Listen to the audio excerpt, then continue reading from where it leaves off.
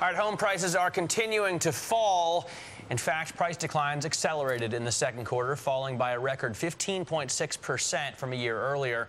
Foreclosure sales weighing on prices. That's one of the big reasons. The median price of a single-family home dropped 16% to $174,000, according to the National Association of Realtors. Prices fell in most 129 out of 155 metropolitan areas from a year ago. That's happening even as mortgage rates remain near all-time lows.